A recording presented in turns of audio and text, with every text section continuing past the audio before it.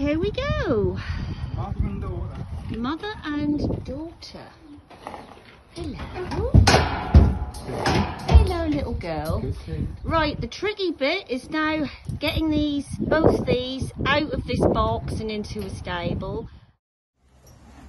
Well, here we have mother and daughter safely instaunched in a stable. It was a little bit interesting getting them out of the horse trailer and into a stable. They were absolutely terrified and shaking. The youngster, we believe, is about a year, and mum... Don't know. Haven't looked. We don't know. We'll know tomorrow. They are in quite poor condition, obviously malnourished. Apart from that, we don't really know anything else. They have had a vet check-up, haven't they, Rod, this morning? The police got a vet. Yes.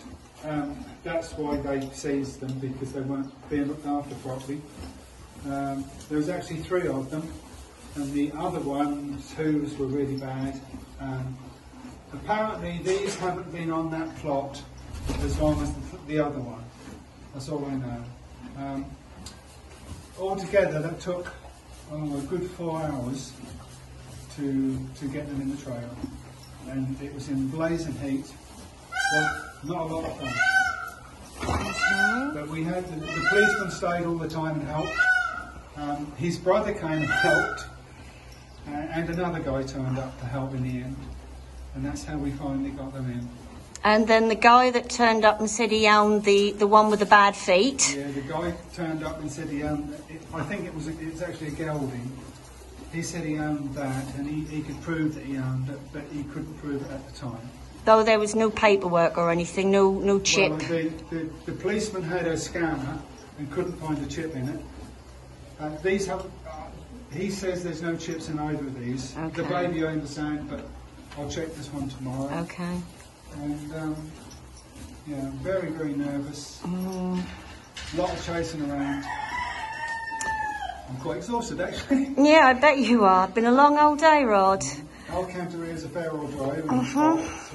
So basically then, these 2 are here to stay now.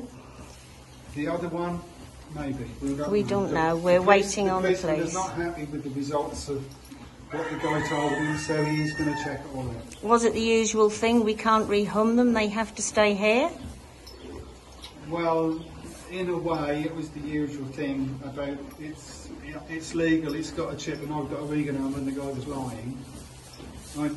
Everybody knew, even he knew he was lying. So we'll just have to see then. He's just one of these certain level of individuals that deals in horses or whatever. I don't know. Okay. He wasn't nice.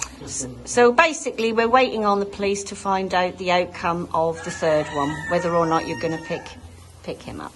The guy is going to get problems, whatever happens. So. Okay, well, further updates later. Well, there you go, guys. Something to munch on, eh? And water. Yeah. That's a little bit better for you now, isn't it, eh? You'll settle down. And you'll get used to all these strange noises of peacocks and chickens and donkeys and all the other strange noises we have here.